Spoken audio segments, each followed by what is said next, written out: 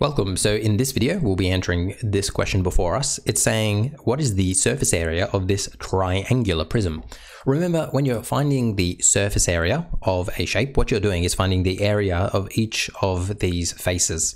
So I'm going to begin by finding the surface area of this triangle right here. To do this, we're going to have to remember what the area formula for a triangle is. It's base times height divided by 2. Now, my base in this case is going to be what? It's going to be 24.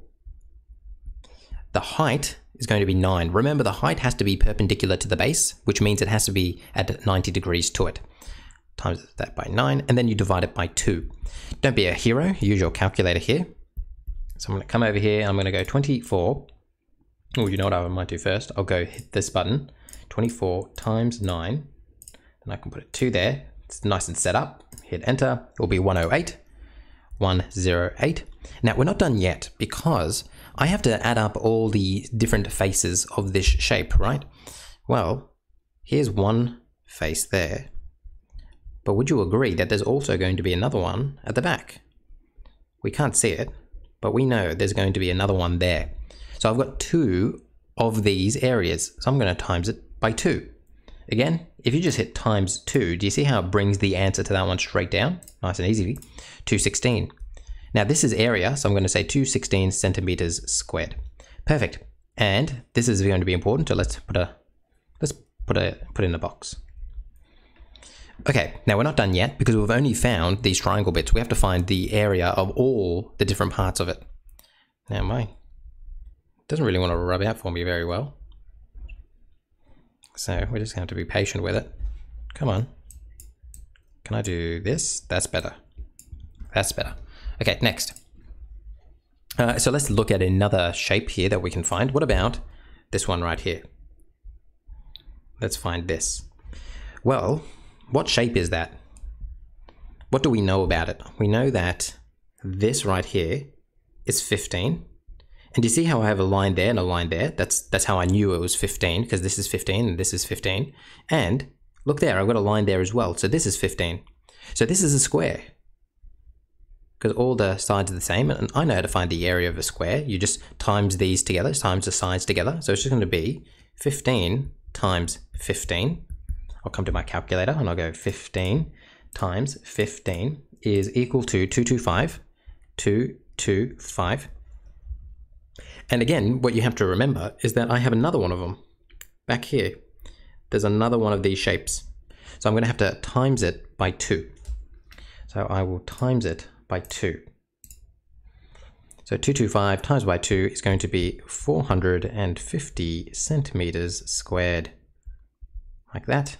Perfect. Again, are we finished yet? We are not, because we haven't found all the faces to this. We've got this this face, we've got that face, we've got the triangle faces. But what about the bottom of this thing? We haven't found that yet. So think about the bottom, the base of this shape. It's going to look like this. We need to find what that's going to be. Now, how are we going to do that? Well, we're just going to times together the sides. This side is 24, and this side we know is 15. So I'm just going to go 24 times 15. Come to my calculator. 24 times 15 is 360. 360 centimeters squared. And that's it. We're not done yet, but we have now found all the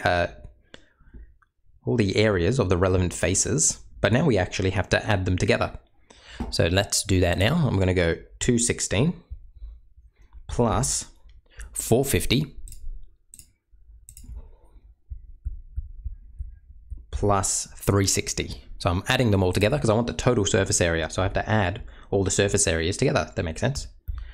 Just come to my calculator. 216 plus 450 plus 360 is 1026. So let me grab a new color. This is going to be my final answer, 1026. Don't forget that it's centimeters squared because I'm dealing with centimeters there.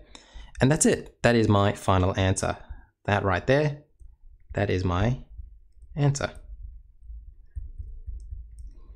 So I found the surface area of each of the relevant sides. I then added them all up to get my total surface area. hopefully this made sense of how to approach this question. Make sure you reach out if you want a more of an explanation. We can catch up and we can have a bit of a chat as to what exactly is going on here. But hopefully this made it clear as to what it means to find the surface area of something. All right, I'll see you in the next video.